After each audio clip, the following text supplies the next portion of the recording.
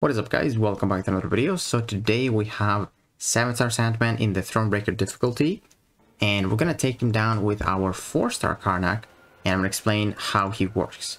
So let's talk about the nodes that he has first. So inflicting the defender with Incinerate, Cold Sample, Rupture effects grants us an endurance passive, which is gonna shorten the duration of future non-damaging debuffs by 3%. So this is quite decent for us. If you inflict Incinerate, Cold Sample, Rupture, the next debuff he applies to you, or the next non-damaging debuff he applies, will not last as long.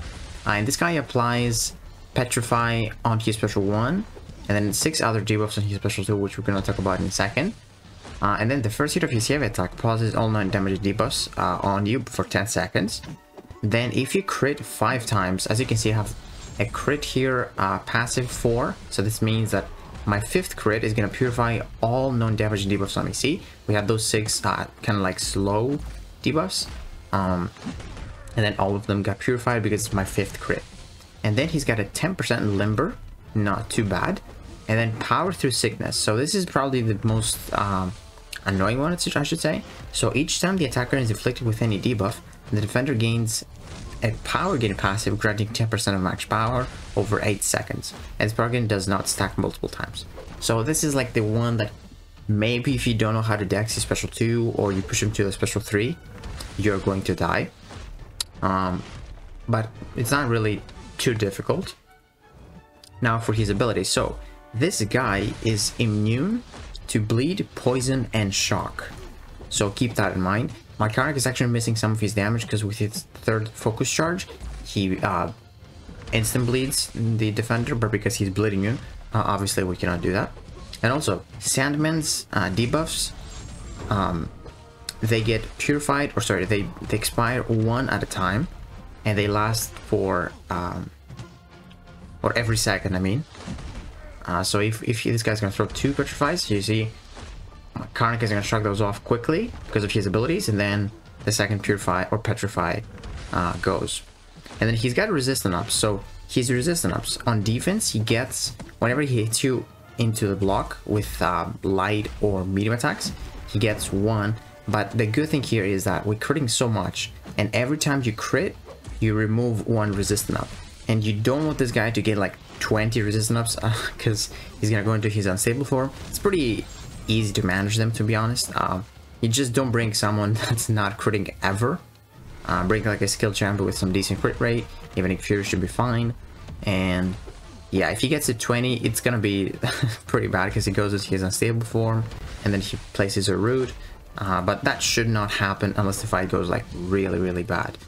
So with his special 1, when he pops it, you get inflicted with 2 petrifies, and on each hit, he places another 2, but only if they hit you or you block them. But you can easily outrange it. I mean, his special 1 is very easy to avoid. You just outrange it. He's got 4 punches, and you just go in on the 4th one. Probably gonna show it right here. That 1, 2, 3, and on the 4th one, you go in. It's pretty easy to outrange. And then the special 2. So I might even show it towards, yeah, now in the fight, I think. Maybe not. No, I bait this. I'm going to show you though after. So on activation, he gains 2 resistant ups, and with the special 1, he gains 1. And he applies 6 decelerate debuffs of 7% potency. And if he hits you, he applies 3 on each hit. So let's see the special 2. There it is. He covers some space of the map. Then boom, it's like simple dex. Just need to learn the timing. But it's not too bad. He applies 6 of them. And you know, they expire 1 at a time, but again, if you crit 5 times, everything gets purified. And the good thing about Karnak is that he purifies every non-damage debuff like 60% faster, or 65 or something. So yeah, it is a big fight because this guy's health pool is actually pretty big, and those resistant ups can be pretty making pretty tanky. But yeah, watch out of this power gain node, and everything should be fine. Like his special attacks are very easy to dex, especially that special 1.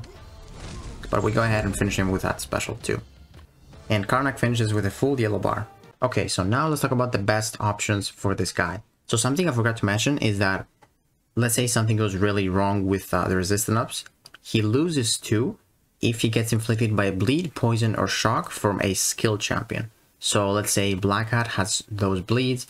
Really great stuff if you want to get rid of some resistant ups. Mallman has a lot of bleeds on his Frenzy. Falcon has two bleeds. Hawkeye, and then even Hitmonkey has some, if something goes really wrong. But I feel like the best champions are the ones that like shrug off, especially like Mallman. He gets to his Frenzy really fast.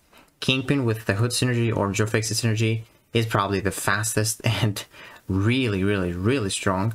Gets those overpowers. You can even block his special attacks if you want to do this and like speed run the boss. Just block it, get like 3 overpowers, and that is like a GG right there.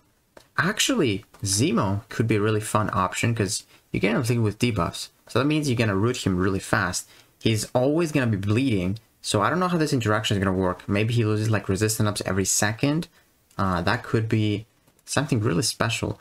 But yeah, Sandman is not really that big of a deal as a defender. Special 1 really easy to outrange. Special 2 you can dex it. Like you might get hit by it for the first 2 times, but then you can easily dex it. It's like literally one dex. So yeah, not too bad. Let me know what you guys think about Sandman, and if you enjoyed the video, please give it a like, subscribe, and I'll see you in the next one.